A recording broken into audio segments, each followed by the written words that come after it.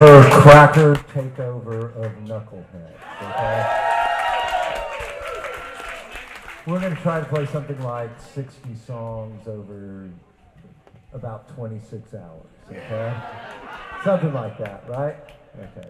So if you don't know, I'm David Lowery. I'm the lead singer of Cracker. And thanks for coming out early to see this show. I do this little acoustic sort of intro to the show. Well, when we do shows like this, because this is sort of like we have a long history of doing these birthday weekend shows. Did I mention it's me and Johnny's birthday this weekend? Sunday, yeah. We did this for a number of years, and it eventually turned into the camp out in Pioneer Town, California, at Pappy's and Harriet's. Well, this place kind of reminds me of that in a certain way, so it's nice to be back here. All right, so I'm going to play a few songs for you, tell you a few stories about how these songs came about. I've been doing these solo records lately. They're only available in physical format, that is CD. A lot of these songs are from that. And they're sort of autobiographical, not exactly, because a lot of times they're about other people, so they're not about me. But they're snippets from my life, right? But I wanted to start the show today with the first song that I ever wrote that a crowd reacted to. It's kind of where I got bit by the bug to write songs and be a performer. But what had happened is I had this little sort of three-piece group with Chris Mola, who was later in Camper Van Beethoven, and I think it was, I believe we had somebody named Emerson Tracy also in our band. I hope I'm not mixing it up. But we had this little three-piece, and my sister was student teaching at a local elementary school. And she said, hey, why don't you guys come down and play for my class one day? We're like, okay, that's kind of cool, right?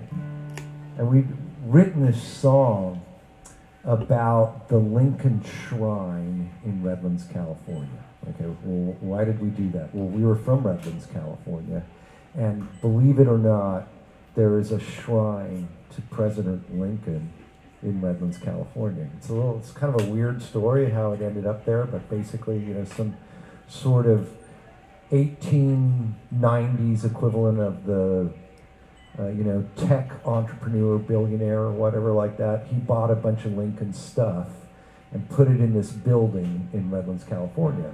It's a very big collection of memorabilia and things that belong to President Lincoln. But it was kind of the only thing in our town that was like a tourist attraction. So every year, when we were in school there, we'd go on a field trip to the Lincoln Shrine, right? So we wrote the song about the Lincoln Shrine, and we sang it to, I guess they're probably like 5th graders or 6th graders or something at this elementary school, and they went crazy. They loved it. Okay. Anyway, it goes like this. You'll see why.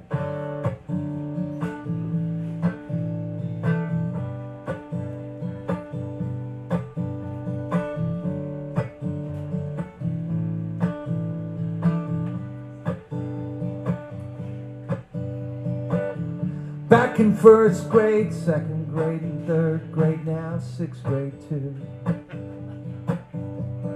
Teacher used to make us all go down to the Lincoln Shrine.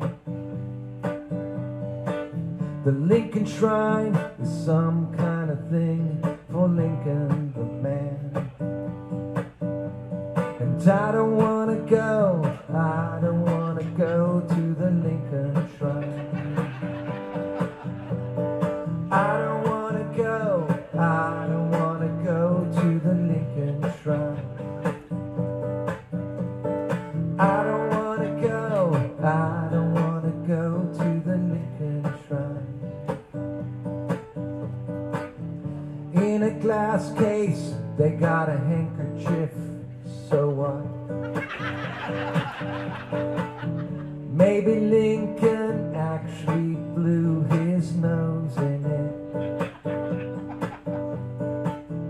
Over here there's a letter from his Aunt Mary. She lives in Fontana.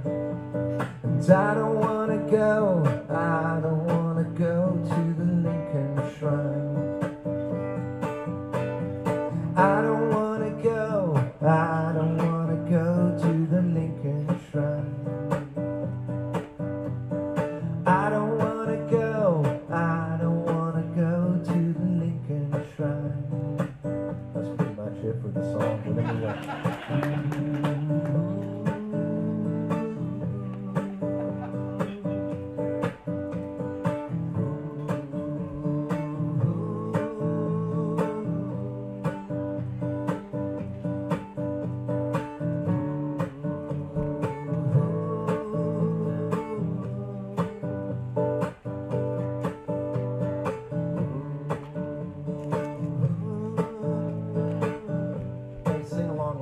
Grade class. Here we go. I don't want to go, I don't want to go to the Lincoln Shrine. I don't want to go, I don't want to go to the Lincoln Shrine. I don't want to go, I don't want to go to the Lincoln Shrine. I don't want to go,